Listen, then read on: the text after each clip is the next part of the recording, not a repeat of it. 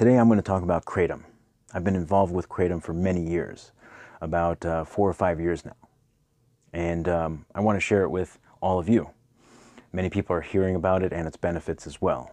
Now, of course, there's some disclaimers and there's certain things that we cannot say. I'm not a doctor and you should always consult one. So, Kratom has been in the West for about 20 years, maybe more, but it's been really known in the last 5 to 10 and really growing in popularity. Kratom is pronounced in different ways.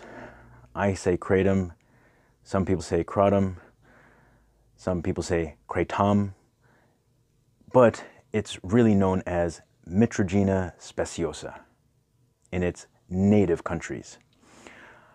It comes from the Southeast Asian regions like Indonesia, Malaysia, places like that. It's been around for thousands of years and is safe when you're buying from reputable places. So there's many choices and it's really hard to know what will work best for you. But it does work and I would urge caution. Now, there's many videos out there and many people talking about it, but very few people telling the truth. Kratom is a tea-like plant related to coffee, and in small doses will give you energy, and in high doses may do slightly different things for different people, because it varies from brain chemistry to body chemistry. Now, Kratom has up to 25 different active ingredients or alkaloids. Those alkaloids are what interact with certain parts of your brain, and that's why it works. Now, recently, it's interesting, a pharmaceutical company just patented one out of those 25 alkaloids because they see some type of medical use.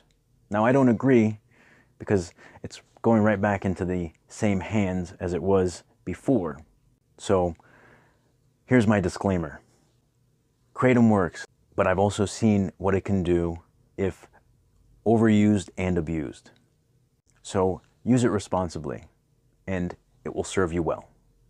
If you found value in this video, give it a thumbs up, share it with your friends and family, and subscribe. If I didn't answer any questions that should have been in this video, drop those in the comment section. If you have questions about Kratom in general, please reach out. And thanks for watching.